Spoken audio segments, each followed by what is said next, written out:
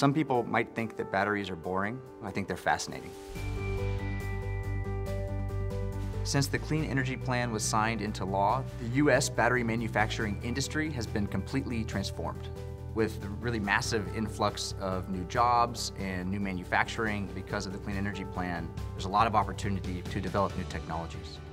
In my lab, we've had a number of breakthroughs. Students are developing and synthesizing new materials and trying to improve the performance of these batteries.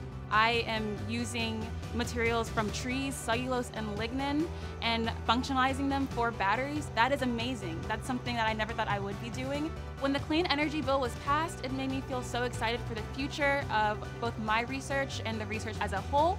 I felt like my future was set for the first time. This is only the beginning. We can lead as a nation in battery technology.